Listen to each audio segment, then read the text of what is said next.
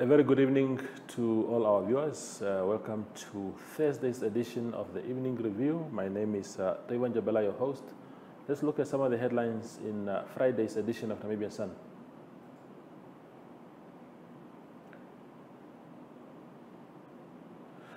Government tells Naloba to be inclusive. That was after they met at State House this week.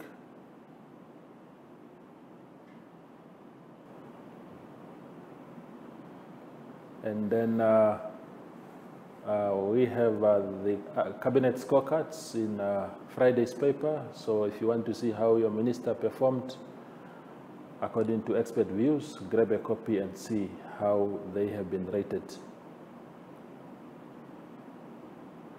Finally, Namibian dams are close to 85% full. That is some good news, following obviously the good rains that we have had in recent weeks. So that is some good news regarding the water capacity in the country.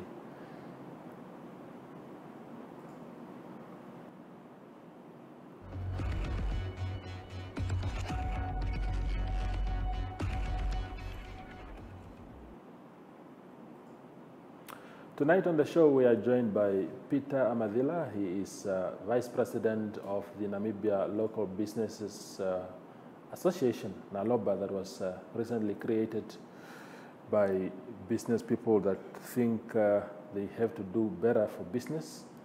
And they visited State House this week also. And Peter is here to speak to us about this association and its intentions. Thank you very much, sir, for making time. Thank you very much, my brother. Wonderful, wonderful. Thank you. So what is Naloba, and how did it come about?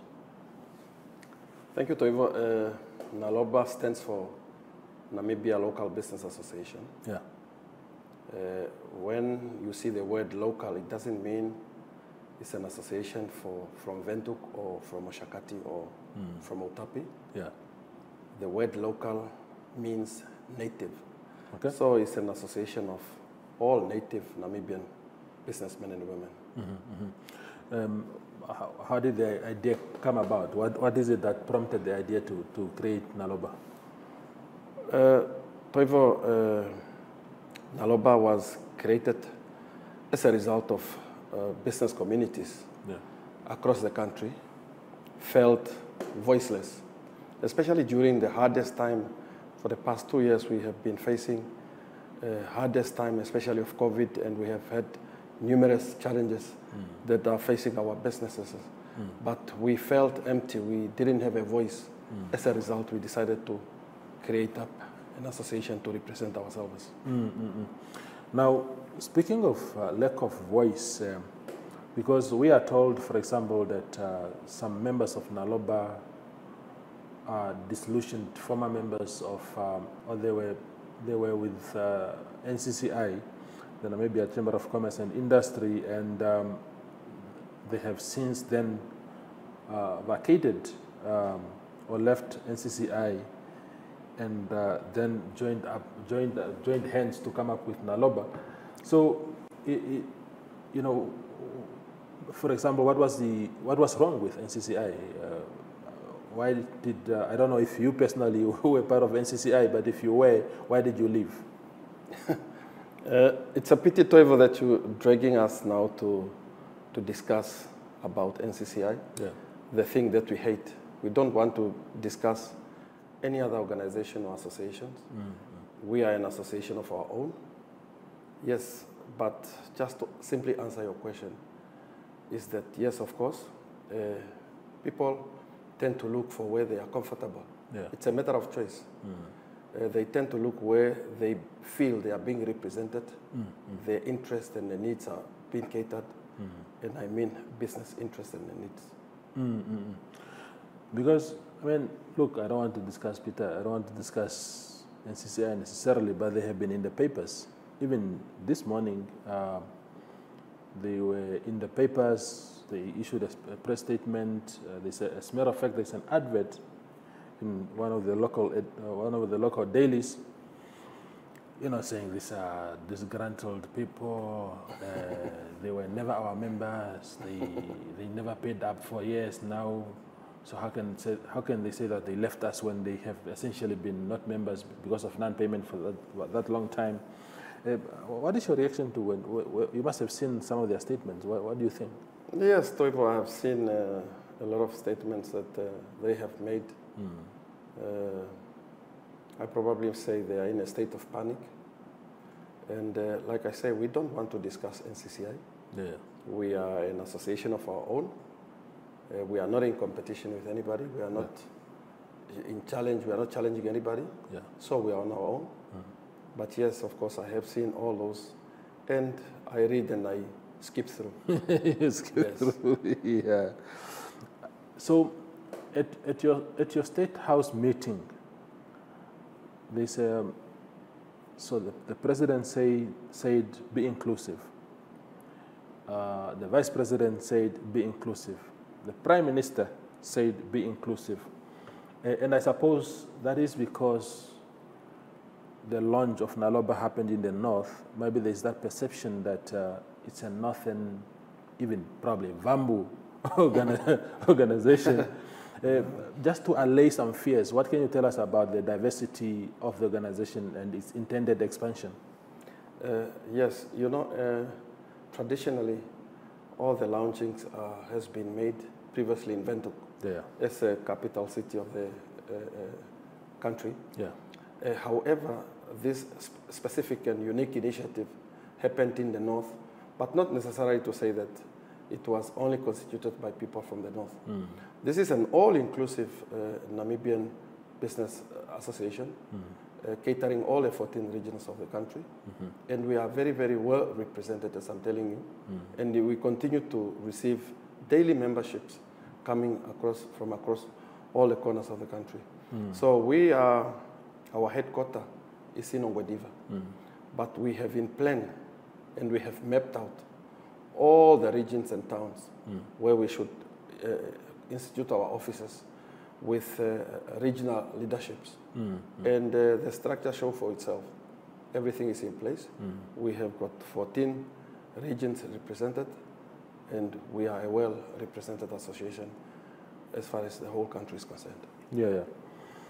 When we had the news of Naloba being launched, and I received an invite from one of my friends that is within Naloba, and obviously in my capacity as a journalist to attend. You know, there was a lot of speculation at the time, just before the launch. Oh, what kind of organization is this? Is it a political organization? Is it a lobby group, you know, to influence politics and stuff like that? What can you say about that, especially on perceptions or even fear that this will be a very powerful organization that will influence politics going forward?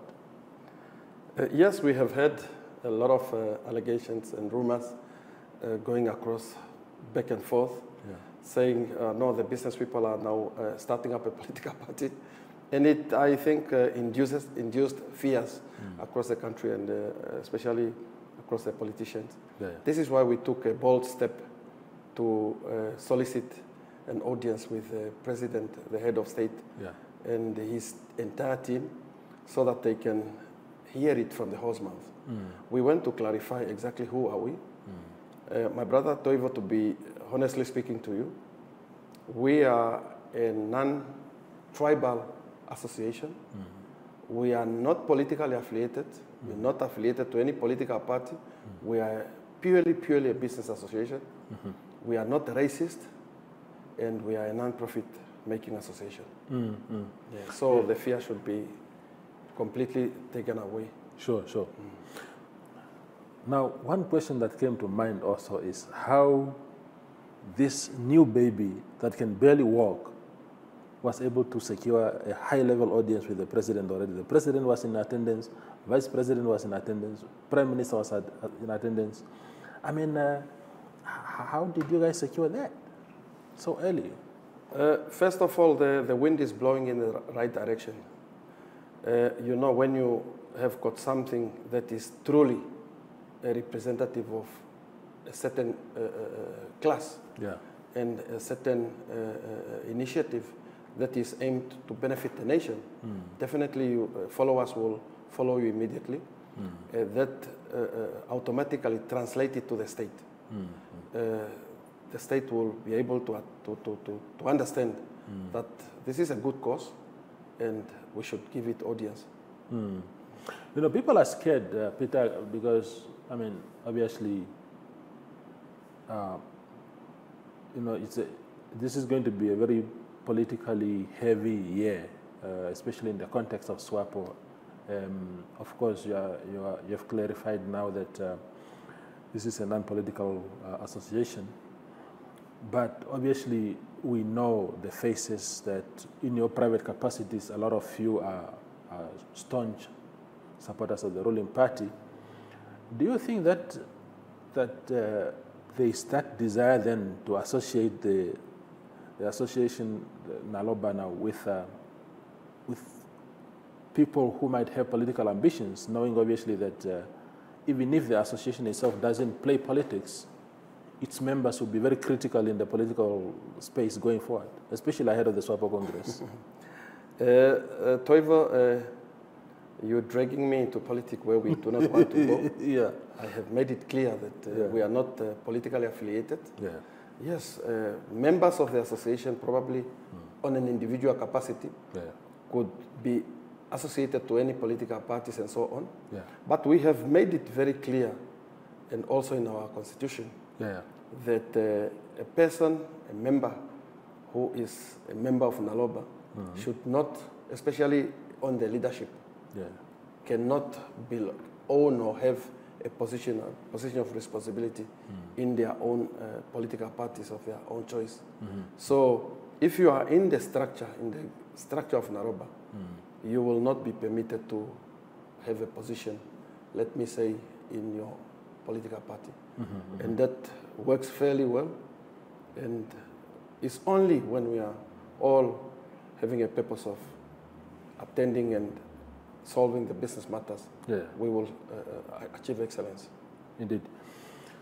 So in your conversation with the national leadership of the country, obviously you went there, you pitched, you identified yourself, I mean, introduced yourself. Of course, what I picked up from the meeting is that inclusive nature that the president and his deputies have called for.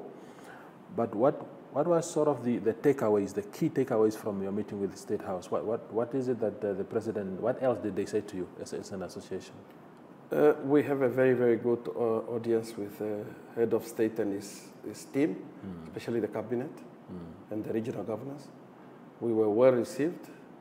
We were well treated in terms of audience. Yes, of course, the president has emphasized on inclusivity, and we are inclusive as an association. I previously told you that we are well represented in the, looking at all corners of the country. Yes, of course.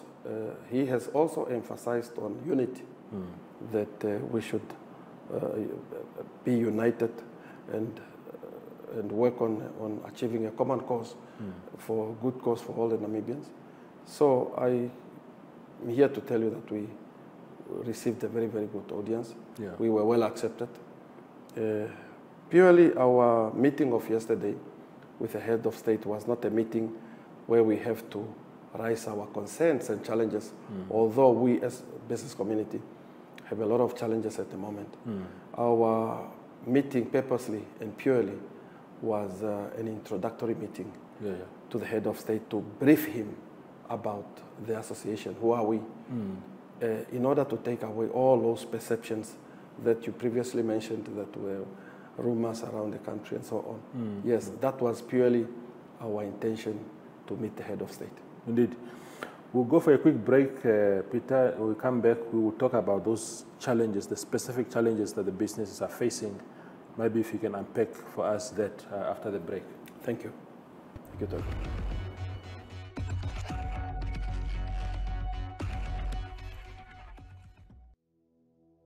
Have you received a loan from NSFAF? NSFAF loan is the same as any other loan. It must be paid and settled. NSFAF has a set of guidelines on how you can repay your loan and become debt-free. Therefore, it is important that you, a former beneficiary and a responsible Namibian, show your patriotism by helping pay back your loan and thus helping NSFAF become a revolving fund for the benefit of future potential students. By failing to pay back your NSFAF loan, you risk being blacklisted or having a court order against you. So arrange with the fund to pay back your loan today. For more information on how you can repay your loan, visit our website at www.nasfaf.na or visit our Facebook page or Twitter. Do the right thing and hashtag payback the money.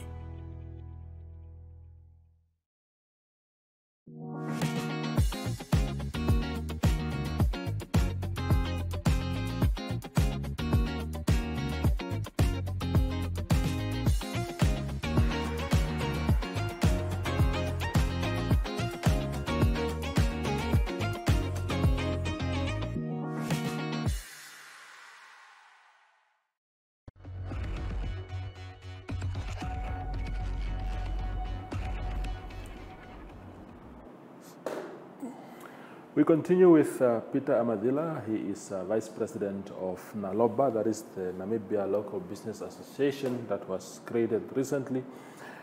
So Peter, you spoke just before we went on a break about the challenges that businesses are facing, especially, I mean, at the very beginning you spoke about how within the past 2 years of the pandemic, this situation has been very difficult. Maybe in practical terms, what have been the challenges? Toivo, to be honestly speaking, and I think these challenges are quite clearly visible.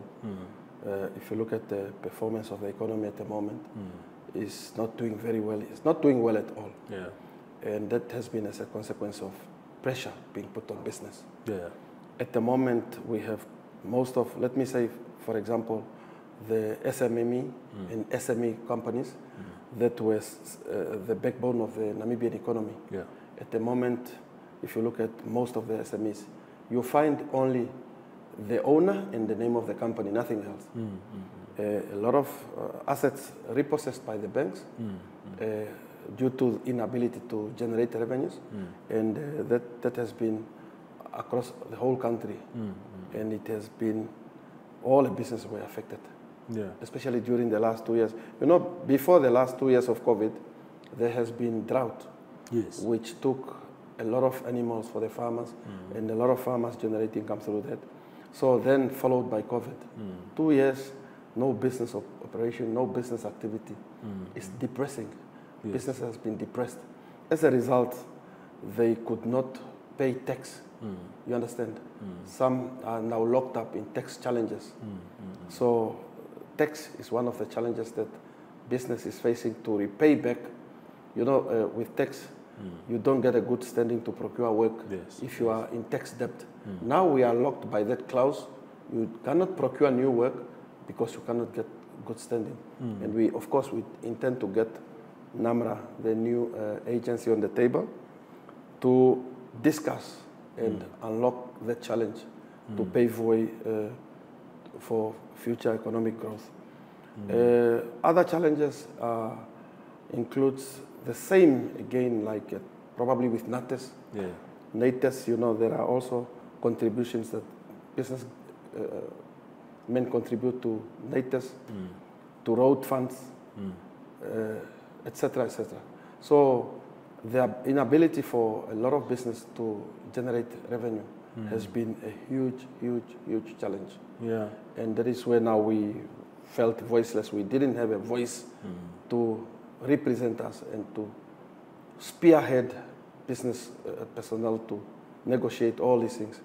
But yes, of course, now with the right tools in place, we are in a possible good direction to win. It's interesting, Peter, because this week there was another business forum of some sort, the Black Businesses Network. I can't remember the exact name, but it's something to that effect. It went to State House also exactly yesterday, as yourselves. And what they were talking about is how businesses are being targeted by banks. They're having their issues, their assets being repossessed, which you just alluded to yourself now. What are you proposing that banks do? I mean, you signed contracts with them and said this is the agreement. what is the best way to handle these things? Non-payment of obligations. Yes, Toivo, we have in our menu set so that we could make an appointment with the banks or invite the banks as an association to come and sit down. All banks, when I mean a bank, I mean all commercial banks, to sit down with the association and listen to the proposal. At the moment, of course, yes, everywhere where you look, properties, and if you look in the newspaper, just properties under repossession and so on, auctions everywhere, right and left. So we want to sit down with the bank and propose different proposal that will be win-win proposal for all of us. Either to reschedule payments, to give business community payment holidays, or to reschedule and put up payment plans. So we are definitely on the way to approach the bank, to sit down with them so that they can give relief to our business community. Yeah. And politics, what role do politicians have in ensuring that we go back to the old days when things were a bit shiny, you know, the rainy days? In terms of maybe policy directives or policy interventions, what is it that politicians, the ministers, cabinet and others must do? You know, as an association, one of our objectives is to help government, to help government on policy formulations, amendment, review, and especially trade policies.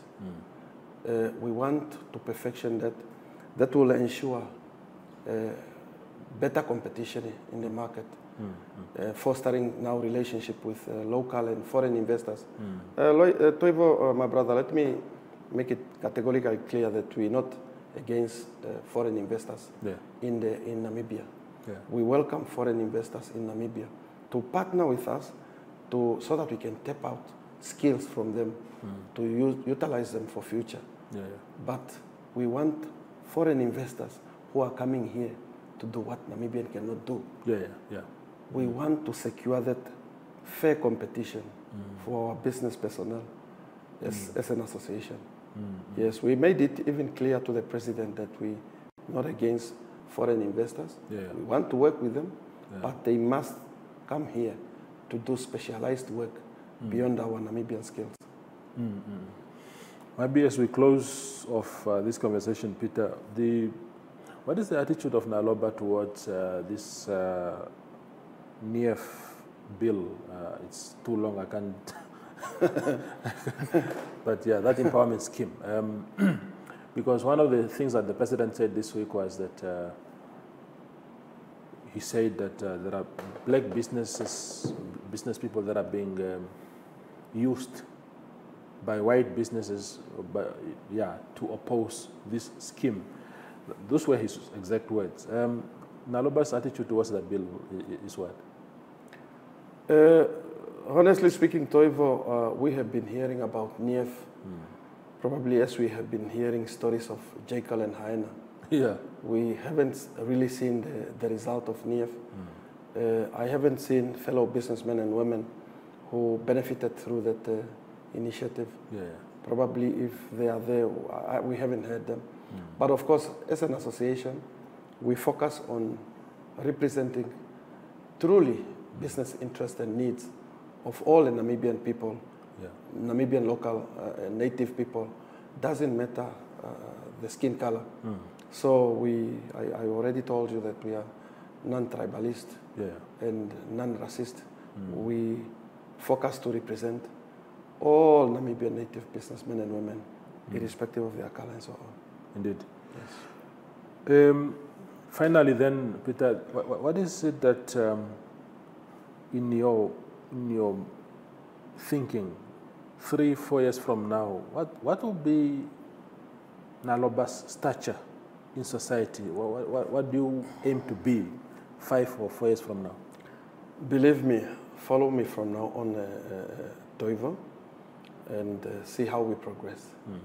We are a baby that just started growing, and we are growing fairly well. As I'm speaking to you, probably somebody is already signing up membership with us. And we intend to truly work for our members We intend to empower our members through business development platforms. We really want to take them to a next level. One of our objectives, among others, are to partner with the government to create jobs, to create wealth for the Namibian people. By partnering, we could engage ourselves with the government and revive projects, especially projects that has been foundations to the country and they are now dormant. And I'm specifically probably singling out some of them, like the factory of Ramatex. All our irrigation projects are currently dormant. A Tunda irrigation project, the Karimbeza, Dongalinene, just to mention a few. Those are things that we want to partner with the government straightforward to help government to create job and wealth.